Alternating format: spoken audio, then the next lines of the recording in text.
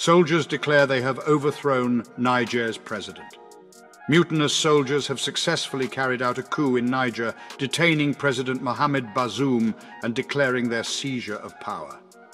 The coup was triggered by the country's deteriorating security situation, causing widespread uncertainty in the capital, Niamey, regarding the control of the nation and the support of its citizens. President Bazoum, who came to power in 2021 through Niger's first peaceful democratic transfer of power since gaining independence from France in 1960, remains defiant even in captivity.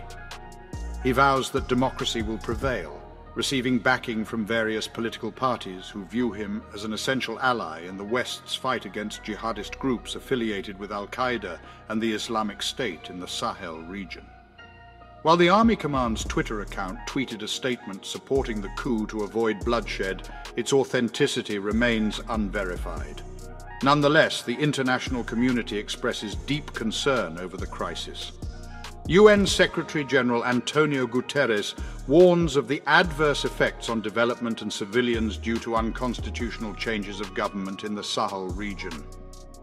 In response to the coup, the UN Security Council schedules emergency closed consultations, and the Economic Community of West African States, ECOWAS, sends President Patrice Talon of Benin to mediate. The involvement of foreign actors, particularly Russia's Wagner Group, adds complexity to the situation. Niger's large uranium production makes it a strategic target for the Wagner Group, but President Bazoum's pro-French and pro-Western stance has hindered their interests. This coup has significant implications for Niger's relations with Western nations, as the United States and France have invested considerable aid and military support in the country. There are fears that Niger may shift away from the West if the coup stands. Demonstrations in support of Wagner and the uncertain involvement of the group further exacerbate concerns about the country's stability and foreign influence. The international community widely condemns the coup, demanding the release of President Bazoum and the restoration of constitutional order.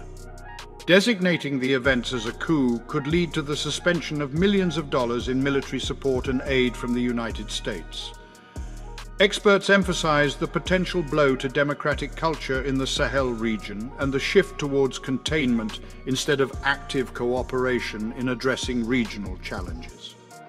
With more than 4 million people in need of humanitarian assistance and hundreds of thousands displaced, the humanitarian situation exacerbates the crisis.